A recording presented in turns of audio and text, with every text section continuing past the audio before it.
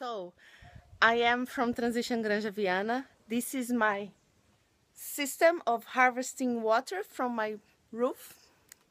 And this was a project we began here in Granja, Viana and also in Transition Brasilândia. As you may know, São Paulo is living a crisis of water. So my group and I decided to do something about it. So we are very, very pleased to participate in the 21 transition stories. Rain is a valuable source of fresh water, and if this water is good captured, treated and stored, it can be available for use for various purposes. The two transition groups, Transition Brasilândia and Transition Granja Viana, created together a series of workshops that aims to encourage people to take the correct use of rainwater, make all urban households has at least one simple system harvesting rainwater system, minimize the flow of high volume of water in storm sewers during heavy rains, use water for irrigations in garden and external washing of floors, thus the water will infiltrate the ground and go to the water table. Hi, my name is Guilherme. I learned and I built this. My name is Leonardo. This is my water tank. I built with the help with my friend neighbor Guilherme. This is a very important in the world. I'm doing my part in the preservation. Yeah, we are really interested in the water tank from my neighbor, and we will be the next one.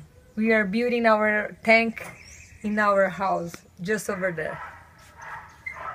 My name is Teresa. I work with the transition towns in Granja, Viana, and I was inspired by the workshop. Personally, I'm glad to do it, and I am glad because I started, and I can inspire a lot of neighborhoods to do that too.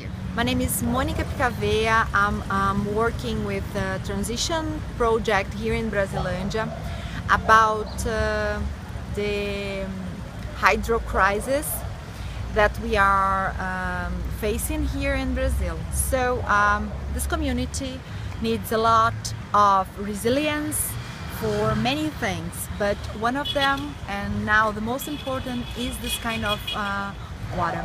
We are doing this two-part project. The first part is the collectors of rainwater that we are capacitating people here in the community to do, and the second part is to plant in the degraded areas that you can see here behind me.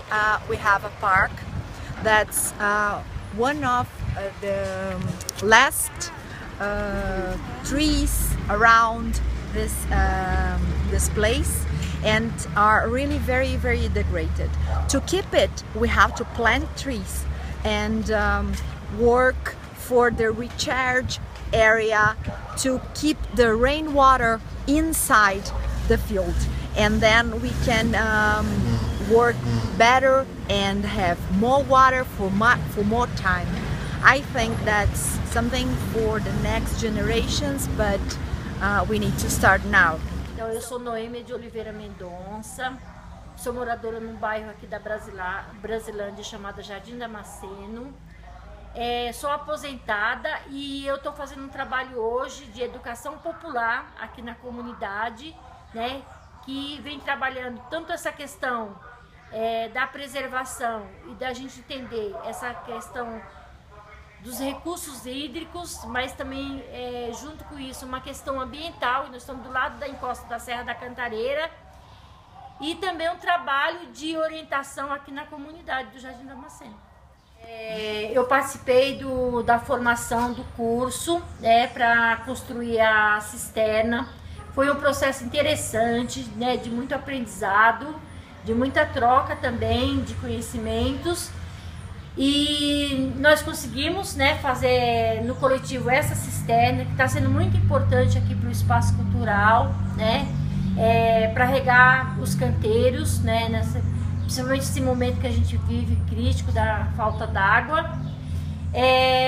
A importância também de continuar esse trabalho de multiplicação, porque as pessoas que fizeram, quem conseguiu entender e pegar bem a técnica, está conseguindo já passar esse conhecimento, mas há uma necessidade muito grande da gente formar novas pessoas nas comunidades, né? Porque a gente vive essa situação da falta d'água, que a gente vê que não é uma coisa que nós vamos conseguir resolver a curto nem a médio prazo.